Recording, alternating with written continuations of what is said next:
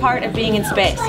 I really like looking at the planet Earth from being 300 miles up. It's a really, really beautiful planet, and we get to go around the planet every 90 minutes. So I would get to see a sunrise and a sunset every 90 minutes. I'm an astronaut. I work for NASA, and I've worked for NASA for about 12 years. And I went to fix the Hubble Space Telescope about 3 years ago. That. You do. You were there, weren't you? You don't remember though. You were so small. But so today I have a book. I have a book to read to you today. It's called Astronaut Handbook. First, you need to decide what kind of astronaut you will be. There are astronauts who fly the space shuttle. There are astronauts who conduct scientific experiments, such as growing plants, and astronauts who repair satellites. Becoming an astronaut takes a lot of preparation. It's important to study hard in school. Studying isn't always easy, but stick with it. You will have to pass some tough fitness tests to become an astronaut. One test is to swim in your flight suit and sneakers. No. You know what, you are trained so well for the job that you're doing, and you know, when we had things go wrong, we had master alarms go off right at liftoff. You don't really even have time to be scared because you're so focused on the job, the training that you are supposed to do. We spend hundreds of hours in simulators before we go, and they break everything that they can think of breaking, and they break, you know, everything all at once. And so your training just really clicks in, and you immediately know, okay, I need to be looking here, I need to move this switch, I need to say this next, and it really does work, that training. It's conditioning, and you know, after the fact you think, wow, that was kind of scary, but in the moment you're really not scared at all. Well, training, we call it training. It's also important to be a team player. While in space, you'll be eating, sleeping, and working in very tight quarters with many other people. So be nice to your neighbor and no fighting. Now that you can work well with others, it's time for survival training. This training will help toughen you up and prepare you to live in harsh conditions. You guys ever been camping? Everyone been camping before? That's a little bit like survival training.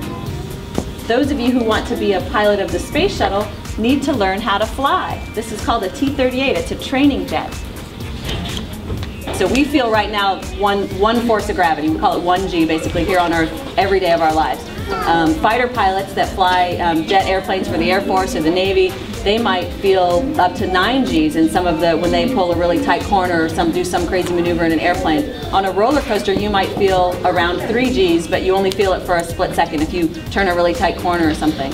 On the space shuttle we get up to 3 Gs, but it lasts about a minute, and so that feels, because you're on your back, it does feel like somebody's standing on your chest, so it's hard to move your arms. It takes an effort to breathe because it lasts for kind of a longer time, but it's not more than 3 Gs, so you can you train to handle that. This is what the space suit looks like. So you'll wear this suit while working outside the space shuttle. It's white to reflect rays of the sun. It will be fitted to your exact measurements. Most of the time when we're in the space shuttle, once we finish the ascent, we get out of our big orange suit and we just wear regular clothes, just like what I'm wearing today. We wear a polo shirt and khaki pants. The space suit that you go outside of the space station weighs about 280 pounds, so you couldn't walk on it on Earth. The orange suit maybe weighs, I don't know, around 20 pounds. It's not, you can walk in it, it's not too bad. You'll have to sit for as long as 3 hours before liftoff. Can you guys sit still for 3 whole hours? It's a long time, and you're actually laying on your back with your feet up in the air. Get ready for the ride of your life. 3, 2, 1, blast off! Very good. It takes about 8.5 minutes from sitting still on the launch pad to being floating in space. It's not very long, is it? So you go really, really fast. It's a really, it's a pretty amazing ride on the rocket. It's really cool. You're going faster every second and shaking pretty hard, but it's, and then all of a sudden the engine's cut off and you're floating. So you have to be strapped into your seat or you'd float right out of your seat. So you described liftoff, but can you describe what it's like for re-entry? Re-entry is much less dynamic, so there's a lot less energy, well, the same amount of energy that you're burning off, but you take more time to do it. So you're basically, you turn the shuttle around in the direction that you're heading and you fire the big engines, and that slows you down enough to recontact the atmosphere, and you're kind of nose up, belly to the atmosphere, so you take the heat load on the belly of the space shuttle, and you see that, you see the plasma basically trail off the space shuttle. You can see it out the overhead windows, and it's wild. I mean, it looks like you're on fire. It's pretty amazing. But the movement itself is very gentle. As you get lower, you start to feel the effects of gravity again, and one of the things we'll do when we're not busy monitoring the systems is you take your pencil off of your knee board, which is attached by a tether, of course, and you start letting it go. And once it starts to drop, it'll drop really slowly, and then it'll start dropping faster, and then it's dropping at the regular rate, and you know that you're back in the full 1G. The other thing that happens is you feel like an elephant is standing on your head, and so you get kind of crunched down in your seat because you've been weightless for 2 weeks, and all of a sudden, just 1G, what we have in this room, just feels like it's crushing your spine. And so I found myself bracing myself against pushing in the seat in front of me, and then I realized, that's the commander's seat. I probably don't want to be shaking his seat while he's getting ready to land. So you really had to make an effort to keep your head up. And then when we actually landed and I took my helmet off, it felt like it weighed 150 pounds. I mean, I thought I was going to drop it on the floor because it just, your brain adapts that quickly to microgravity. It's pretty amazing.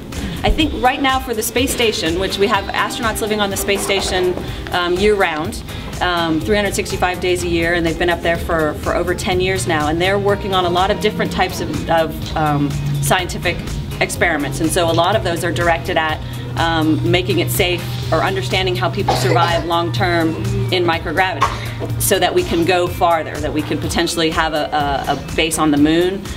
For me personally, I would like to see us go to Mars and see what we can find out on Mars and see, is there really water there? Was there ever life there? I think that's the kind of thing that we could achieve in our lifetimes. We could see some of your kids going to Mars one day and making some of these discoveries. So the space station is part of that equation where they're looking at how we can learn how to have people survive in space long term. But we have lots of other things, robotic probes that can go farther than people can go to learn about the planets that are farther away. We have the Hubble Space Telescope that looks out at the universe to discover things that are so far away we don't know if we'll ever get there. It's probably been since 3rd grade since I studied about Pluto.